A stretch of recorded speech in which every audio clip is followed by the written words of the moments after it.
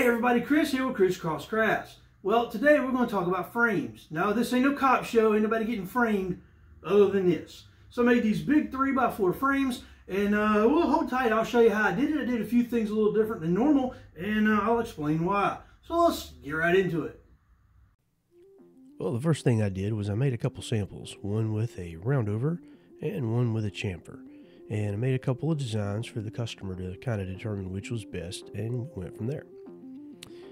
So after the customer decided on the chamfer, anyway, I started ripping down some wood. And you can see that you made this out of poplar so that it would be easily painted, nice clean grain, easy to work with. And spent quite a bit of time at a table saw getting these roughs on.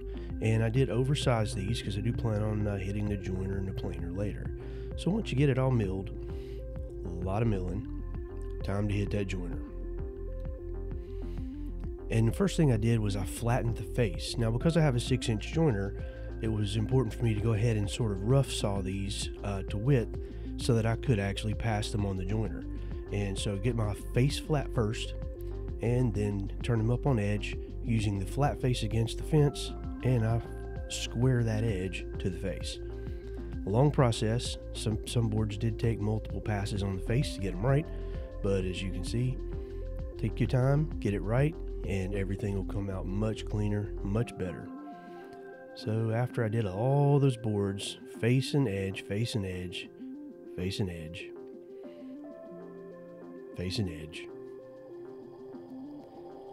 get all those edges jointed, make everything look clean. Then, once the joiner process is over,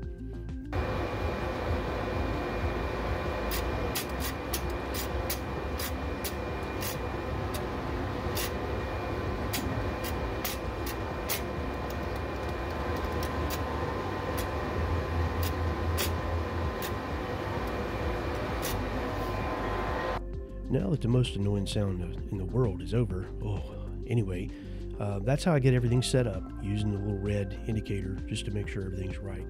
So once that's set, the dimension is where you need it, so you're not going to take off too much.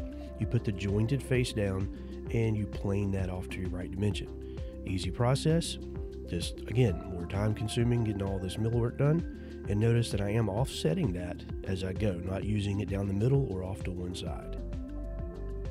Came up with something new. I've got to do these frame pieces. Well, I needed a way to be able to cut off consistently 35 and 47 inches. Well, obviously, crosscut sled goes 34 to there, so I could still probably do the 35, but the 47, no way. So I took my adjustable side feed support, I ran it out, I ran 2 screws here, tapped and died. I mounted my square straight fence to that, so this right here has full adjustment like this, okay? I tightened those 2 down, got this mounted. Now I can run this along that way and actually clamp that where it needs to go, and that's going to be my stop for my 47. So now I've got a way to create that stop consistently well beyond the size of my sled, because clearly it wasn't going to go to that side. Micro jig for the win again. Alright, so now that we've got the stop set up, I'm squaring one end to the jointed face. That way I get a nice square end on one side, and then I'm able to put my stop in there and get them cut to length. Now, since these were longer boards, again, I had to make some accommodations to make it work. But this micro jig setup has definitely changed my shop. And this is basically how I set that up now. I use my sled, I line my mark up to one end, clamp it down, and since I have that notch where the blade curve passed through, it gives me a perfect layout as to where that needs to go. So once that's in place, you can slide your stop over, clamp the stop down, and because that's not actually part of the sled, that's going to stay where it is, so that when I move the sled, it clears that and gives me a nice edge to start with. Off camera, I did go ahead and cut these to the right width, so everything was correct that way. And if you'll notice that I did take time to double check and measure everything before I start cutting them all, because there'd be nothing worse than cutting them all wrong. But anyway, now it's time to start the half lap. And I opted for the half lap. As you can see, it'll do very well for this particular joint, and I'll explain that later.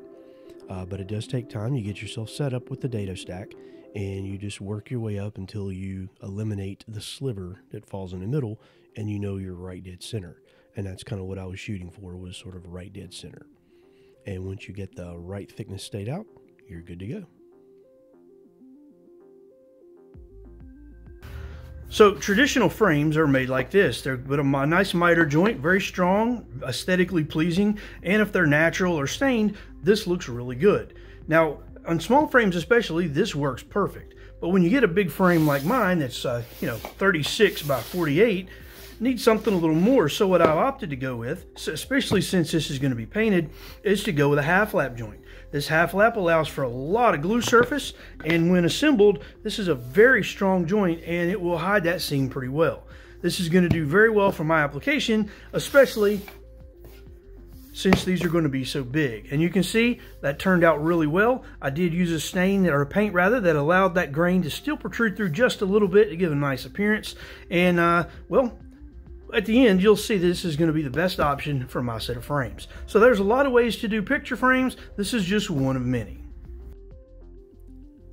And now that the dado stack is all set up, it's time to make sure that the length is correct, so that when I do this half lap, I'm left with the exact overlap that's needed. And so I did a sample piece, came up with the right width that I need, and here we go. Now I'm just milling that away. Now I will say a dado stack is probably not the cleanest option to go with here. A router with an end mill would have probably been better, but a dado stack is what I had. I did consider alternatives to that as well, but went with the dado stack just simply because I had so many to do, and it still worked. I did have to do some light sanding on each of the overlaps to make that exactly the way I needed it, but it worked out just fine. So whatever method works best for you, use it. Don't get stuck in a box just thinking you got to use just one way to accomplish a goal. As a woodworker, find a way to make it work and do what's best and easiest for your application. And it's a lot of rinse and repeat when it comes to these.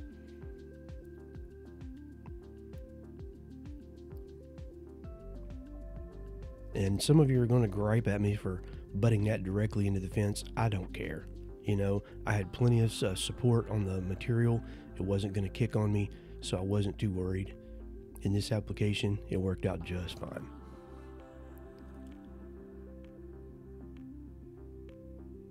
Now time to do a little assembly. Now, of course, I'm using the Micro Jig Matchfit bench that I'm working on. Still haven't gotten that finished, but I'm utilizing it as we go. Putting on a little bit of glue, and I'm utilizing these square edges to keep everything square for me so that it makes it easy to lay out and easy to assemble. So since I had so many of these and they were large, I wanted to keep them not only square, but I wanted to be able to keep them laid out correctly as I went along the process. And I have become quite the avid fan of this Micro Jig Matchfit setup. It is very versatile and makes quick work of a lot of different applications in my shop. And as you can see here, this is just a close-up of the same process. Put a little bit of glue on the flat area and on the shoulder. And I did that on both surfaces. Flip that over, and I'm putting some 23 gauge pins in it just to hold it in place while the glue dries. These large clamps work really well. Put it right in the middle, clamp it down, clamp it in, and it does pretty well. And there's all the clamps glued and tacked and ready to start more milling on them. And it's at this stage that I start rabbiting out the center.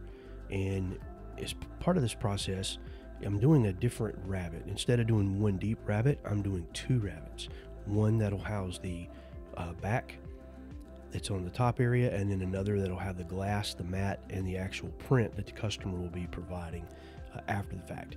But I wanted the back to have plenty of meat, since this frame is so long, to be able to support that. And so I'm doing a step rabbet and 2 layers of that. Because these frames are so big, they kept wanting to move on me. So I used my straight edge with the Matchfit system clamped to the bench, and then I was able to then butt that in. And I needed to raise that up off the bench because of the deeper rabbet, the bearing was hitting the workbench. So this lifted it up off the workbench and allowed me to get that rabbet cut without the bearing rubbing on the top. And you can see the two rabbets there. It's a little different, but I'm going to try something new. And it worked out really well. But I'm left with those rounded corners. So now it's time to square those up. To do that, I just took a simple flexible ruler and increased that line all the way to the corner, just to give me something to reference by. And it didn't need to be perfectly clean. I wasn't shooting for, you know, a really high-end joint here. I just needed a nice sort of square corner, or a little beyond square, just to be able to put the back and the glass and everything in without any problems. And so a little bit of hand chisel work, but mark it out, chisel it, mark it out, chisel it, and here we go. So what we're left with is a nice clean square corner that you'll never see anyway. Okay, I know you guys think I'm weird and I'm out there, and well, I am, but you might think I'm over the top with Micro Jig Matchfit. Well, this is nothing fancy. I'm already in the process of building this bench anyway. Still haven't got it done because I got other projects. Anyway, these frames I'm trying to sand the edges, and they're just so big, they're just all over the place. So I made a corner block there, a corner block there, and a corner block there. This keeps this tight and keeps the thing from racking around. So now I can safely sand that edge and that edge, rotate 180 degrees, and repeat the process on the next two edges, and the frame is done along the edge. Nice thing about that is it's set. So yeah, I'm a little wackadoodle about Micro Jig Matchfit, but when it works, it works. It's at this stage of editing that I realized I'm missing some footage. And someone either forgot to hit the record button, or, well, I have to just get a new cameraman. That's all I can tell you. He just missed the shot. What he missed was me putting that nice chamfered edge along the edge of the frames. Not a fan of chamfer, but it is what it is. It's what the customer chose. Also, this is the first seal coat. I chose to use the Easy Vinyl Sealer from Mohawk on this. The Easy Vinyl Sealer gives more elasticity underneath and gives you a better result on your top coat. The downside is it was too cold to spray, so I had to do it with an aerosol. Now once the sealer is dried and you go between coats, I always use the 220 grit silicon carbide Ultraflex pads from Klingspor. Those things are fantastic. They leave everything nice and flat and prepped for the next coat.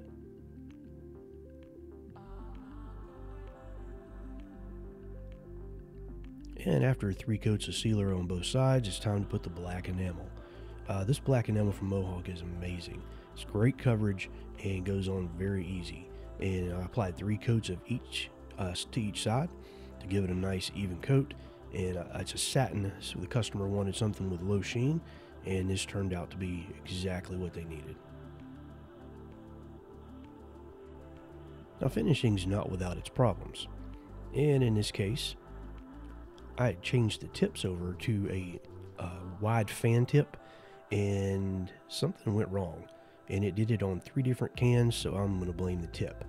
It created a horrible drip, and well, right there is where I noticed it, and there was nothing I could do, and I wasn't about to redo all of this again, so I wiped that off and got it nice and clean while it was still wet. You could have just left it on and maybe sanded it, but this is what I went with. I wiped it clean and then applied that on there. And this is the back, so I was okay with doing that, and if it would have failed, I would have sanded it off anyway. This was just a quick fix. But I put the normal tip back on and got the rest of it done. Got the drying rack going with the Micro Jig Matchfit dry rack system. Patent pending, copyright, all those good things. Yeah, sorry, I'm a Micro Jig guy now. Anyway, so then it's time to cut the backs. So once I get everything done, everything's painted while the paint's over there kind of curing, I went in and got the backs all cut to fit and got everything dimensioned. And this is 1/8 inch hardboard is what I chose to use for the back, and that worked out pretty well. Easy to cut, easy to mill, and you know, when it's against the wall, you're not going to see it anyway. I wanted to kind of lay these all out the same, so I did make some measurements, and I've got just a thin tape against the side there, and I'm running equal screws along each side to lock that board in. That's the other reason why I like that wider Rabbet, is it gave me meat to actually hit with the screws. And I believe in all, these 5 frames took 110 screws is what I used to lock the backs on. And you can see my scrap block there I used to gauge my measurements. And there it is, all done. You can just barely see some grain through there. That black enamel turned out well. The overlap joints hid. And the customer's going to make some, get the glass made, the mat, and the prints put in.